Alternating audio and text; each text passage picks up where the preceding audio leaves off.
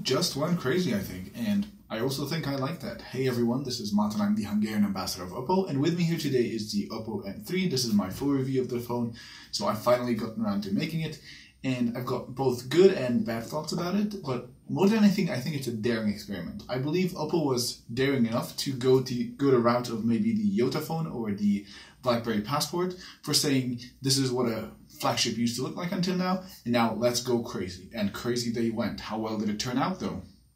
Before I get into my review, I have to get something off my mind first. I've seen some reviews of the N3 by other YouTubers before, and I think most reviewers are flat out wrong about it. Why?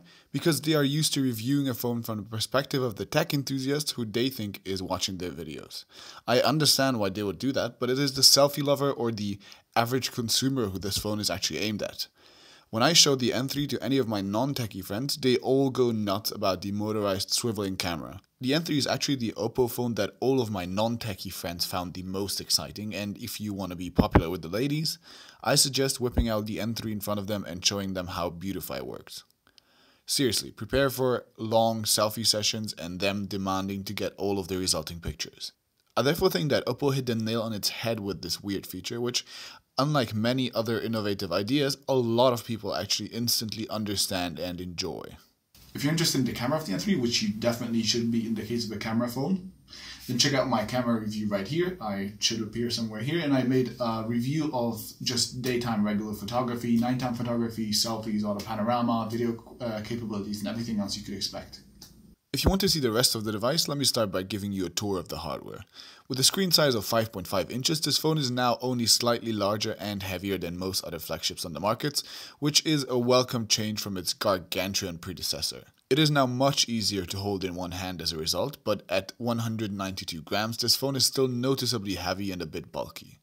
Making up for that is the build quality, which, just like we would expect from OPPO phones, is great as usual. Take the industrial-grade aluminum alloy frame together with the unibody polycarbonate build, and you have yourself a phone which is sturdy, easy to grip around the edges, and just feels well built. It probably won't win the Prettiest Phone of the Year award, especially with the faux leather and stitching around the camera, which many people don't seem to find attractive, but I do think that the N3 is otherwise eye-catching and pleasing to look at too. The skyline notification is as handsome as ever and now visible from both sides because of the striking gap between the metal frame and the phone. Sadly, however, it still only glows in one color. Right next to it is the bottom firing speaker, which is just average. On the front of the phone you will see the display and 3 capacitive keys under it: menu, home and back. The display and the keys are covered with a very high quality screen protector applied straight to the factory that fits so well you probably won't even notice it being there without actually looking for it. A very thoughtful addition. Right above that is the speaker, which does a great job at calls. I usually keep it on less than 50% volume, and it's both clear and loud enough for me that way. On the right side you'll find your volume rockers, and your eyes are not misleading you, the headphone jack. Why on the side of all places? Well, remember how the phone has its flashy new skyline notification on the bottom, and the rotating camera module with an actual motor next to it on the top? Those things mean that the headphone jack and actually also the micro USB port seen on the left had to move to the sides. Fair trade-off? Well, I will let you decide that for yourself. What's also on the left side though is a power button and an extremely cool SIM card tray / micro SD card slot. Basically what you can do with it is either choosing to have 2 SIM cards at the same time, making the N3 one of the very few dual SIM capable flagships available, or using one of the slots for micro SD expansion and adding to the 32 GB of built-in storage available on the phone. Very cool stuff here. Good news for the N3 is that it comes with unified storage out of the box, just like the R5 as well, and since the Find 7 also just received an update for unified storage, see my video about the update here, hopefully we won't have to deal with this problem anymore in recent OPPO phones again.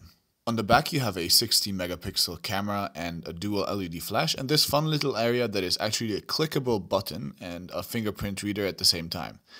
Not the lame swiping type that you will find on Samsung phones, for example, but rather the iPhone style touch to unlock one. Now, I can already hear you say, fingerprint readers don't work, leave me alone, I don't want them on my phone, especially on Android, they suck, they're terrible, leave me alone with it. Not this one though. Check it out. Okay, so I have a lock code on it, obviously. I also have multiple fingerprints set up, and I'm going to demonstrate to you the power of fingerprint readers on the OPPO N3. Check this out. Okay, I'm placing my finger on it right now, and with a click, boom, inside. So it's basically under a second and it gets my fingerprints about 90% of the time right. Cool. Overall, the phone feels really solid and premium in hand, just like what we've come to expect from OPPO. The metal frame is even more pronounced because of the gap, and it just adds a robust and cool feeling to the phone. The display is big, bright enough to use in the sun, has excellent and punchy colors and good contrast. Plus, unless you have come to love QHD screens like I have, the Full HD resolution should be plenty sharp for you. The only downside to the screen is that blacks are fairly far from black, but altogether it's a great screen which would please anyone who's not specifically looking for QHD or AMOLED. Displayed on that screen, you will find OPPO's own take on Android called Color OS, which runs on top of Android 4.4.4 KitKat. As the name implies, it's a very colorful OS with lots of animations throughout the system. The dominant theme of the OS is a pretty elegant blur effect that is present everywhere from folders to notification pull down and even your own wallpapers if you wanted to. The system is also pretty heavy with features and bundled OPPO apps, some pretty useful and also lots of gimmicky ones, which at least can be turned off easily. Unique and useful to me are the screen off gestures, which let you draw shapes onto your screen to quickly launch apps or trigger actions like a flashlight, and small thoughtful additions like the network speed indicator in the status bar, or for example your data consumption written conveniently into your notification center. Much like with other Chinese manufacturers, the stock launcher has no app drawer, but it can of course be replaced by a launcher of your choice easily if app drawers are your thing. Tons of pre-installed OPPO apps come with this phone and they are all easy to use and look friendly, but somehow don't look as modern as we're used to from other manufacturers and Google itself. A theme store exists with tons of free themes available for download, so if you want to turn your phone into a pig thing, you can do so with just a few clicks.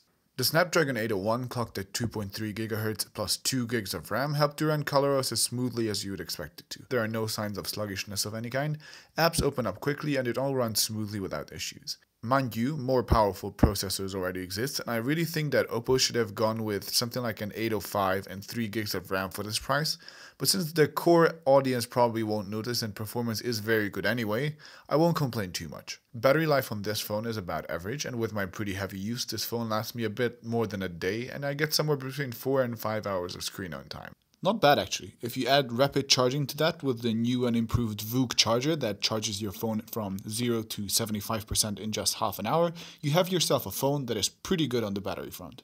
As any OPPO user will tell you, however, the company is very slow when it comes to updating their phones to the newest Android version, and I suspect the N3 to be no different in this regard.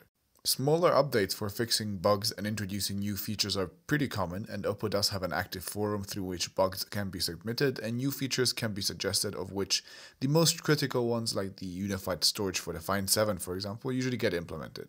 Still, we have no news of when Lollipop will arrive for the N3, and I wouldn't be surprised if it took longer than most other flagship phones.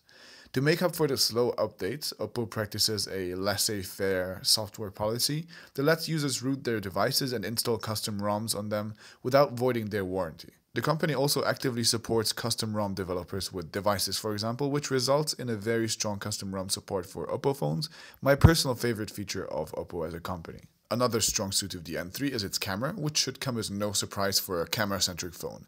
Again, I go in depth about it in my camera review right here, but as a summary, it first of all shoots great 16 megapixel photos in broad daylight, which capture tons of detail. Night photography is great too, especially in expert mode, which lets you manually set focus, ISO, exposure compensation, and white balance.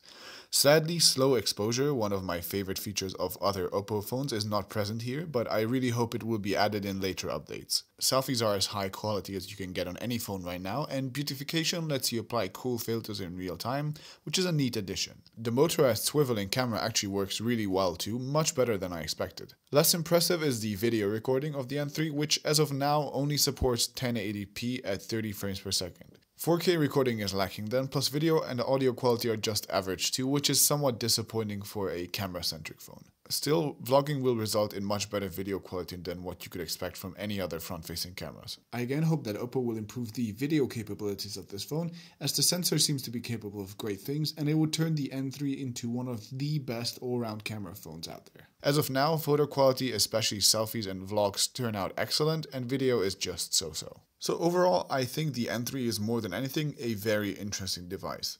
Build quality is great, and I can easily recommend it as the ultimate selfie phone right now, which is what this phone really tries to be. $649 is actually a lot of money to ask for a phone which comes with an outdated CPU and an outdated version of Android actually.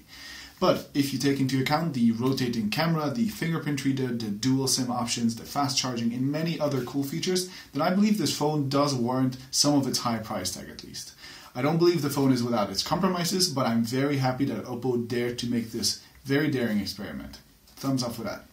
I hope you enjoyed this video. I suppose you did, since you kept watching it until this point, and therefore give it a thumbs up and subscribe to my YouTube channel. My next video is going to be a full review of the OPPO R5, this thin bad boy right here. So if you want to see that, subscribe to my channel.